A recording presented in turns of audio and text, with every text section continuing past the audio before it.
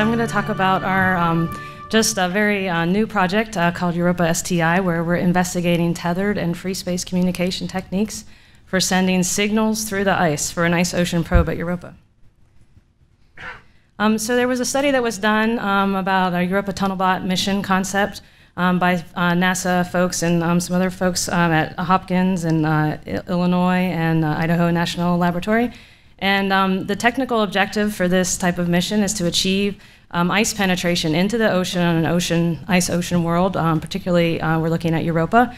And we needed to do this in about 3 years, reach a depth we considered 20 kilometers to be our achievable depth there in about 3 years. Or if we determined that there was a water pocket within the ice shell at about a 4 kilometer, say, depth, that we could maybe determine had connection to the ocean, so it's being fed by the ocean, that might also be an objective, a place that we could achieve our objectives, which for science are to look for signs of life. And so the science objectives closely followed those of the Europa SDT report, where we would search for evidence of life at Europa. We would assess the habitability of Europa via these in situ techniques, which are uniquely available for this concept for the Tunnelbot, and then characterize those properties also that were the environmental characteristics that would either support or maybe not so support our detections of biosignatures. So here is the structure of Europa, and as you can see, it's a very interesting world. We have, as Ty mentioned, that's basically 3 layers at Europa. We have the potentially thick ice layer at the top, which is a brittle upper layer, and a more ductile lower layer, and then the ocean beneath. And we don't really fully understand yet what the structure is like. How thick is that brittle layer compared to the ductile layer? How thick is the overall ice shell? Are there water pockets within the ice? How briny are some of these layers? And these are all challenges then for a potential mission of this potential architecture of getting through the ice down to the ocean, sampling on our way, trying to understand this environment both thermally and mechanically as we design this type of mission to achieve our goals. Our project is really focused on that portion behind the Tunnelbot. So how do we transfer that information, that very important information, from this subsurface probe to the landed portion that then sends our fantastic science data back to Earth?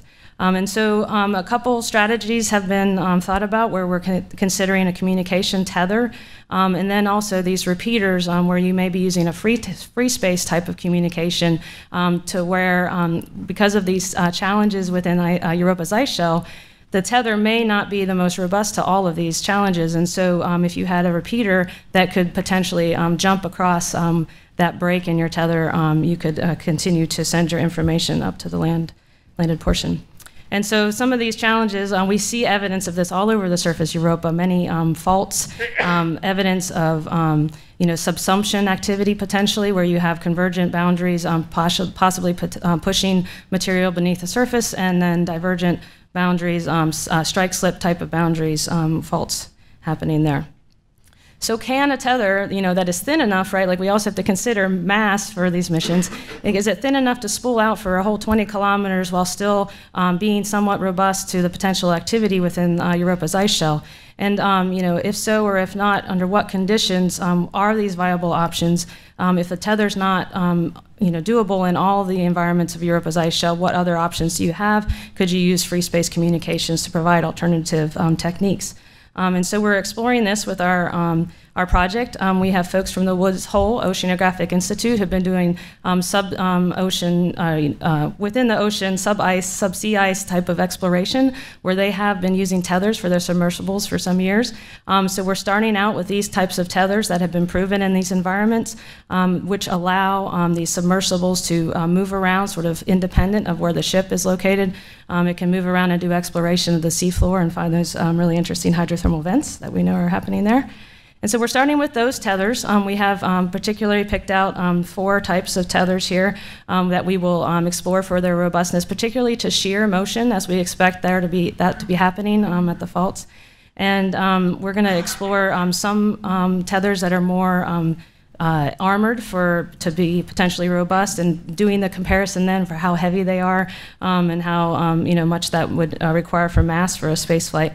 And we're also looking at thinner copper ribbons. Potentially their low temperature ductility may prolong their survival in these environments, and they also have the potential that we can maybe heat them, and that would relieve some of the stress that may be acting upon them in the ice shell.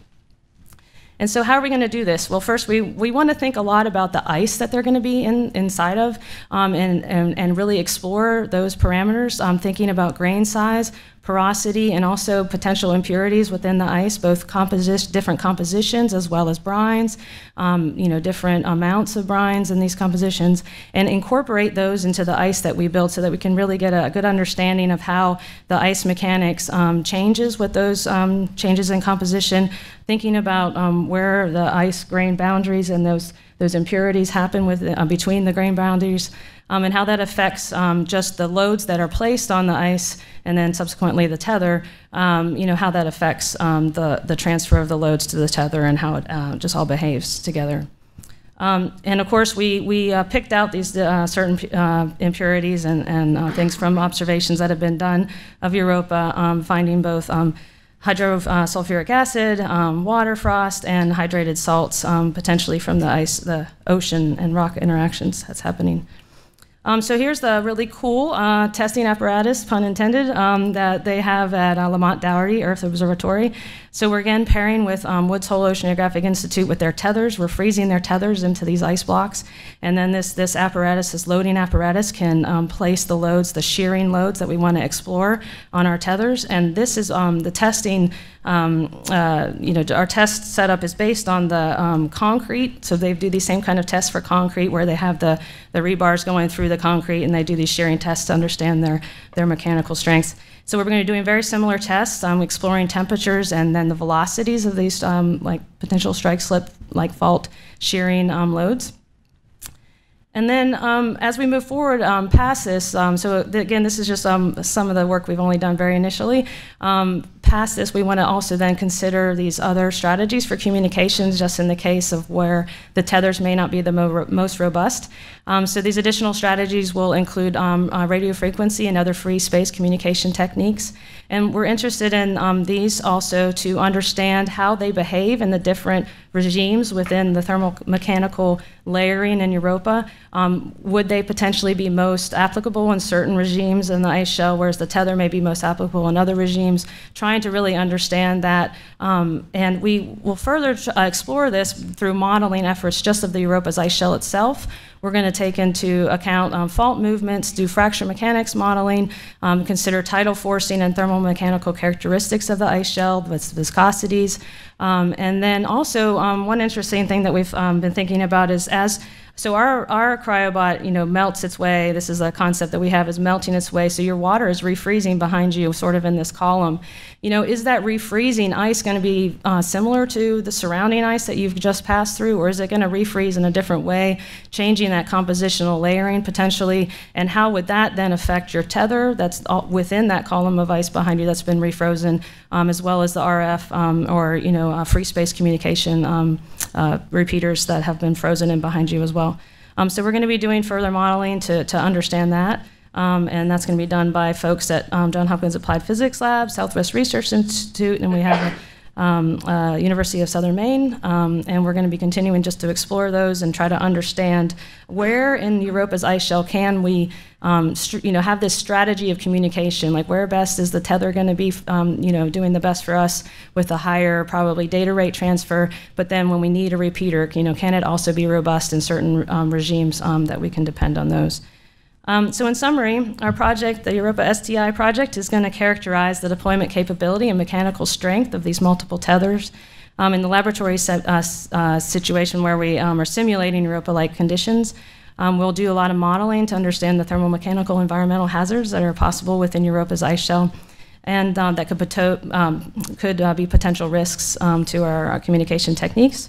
And then we'll evaluate the system performance of these free space communication strategies to further our understanding of where we want to employ certain techniques, where we want to have our reliability on these as we want to go down and explore Europa's ocean. So I'd just like to thank everyone for their time, and thanks to all my colleagues as we push forward onward to Europa's ocean. So thank you. So we have time for a couple questions. It just occurred to me that there's an experiment in Antarctica called IceCube. They have 2.8 kilometer setups. Have you talked to them and gotten lessons learned from So their operation? my colleague Ralph Lorenz, he's kind of more the expert on this freak, but he definitely, we've definitely are considering that and what they've done to build upon their knowledge that they've gained there. Yes, thank you. I just had a question about how the ice changes like either the radio frequency or the acoustics for the repeater mechanism. Like if you have to consider the geometry of the ice and how, if it moves, how it'll change your signal, that kind of thing. Do you mean like if a fault happens? And yeah, if a fault happens, or just from refreezing or whatever other mechanical changes. So I think these are the kinds of things that we'll be exploring. Like we understand that like with depth, Europa's ice shell is going to change with fracture fracture motion happening. Things are going to, and this is exactly what we want to explore to try to understand how robust are they to this type of activity. How would it change our signal? And the other thing I didn't mention is we really want to constrain the attenuation of the signal as it moves apart, because you need to understand like how often you need to drop these repeaters off behind you. How far can your signal transfer across if you have a break in your tether in between. So yeah, these are exactly what we're looking at. So.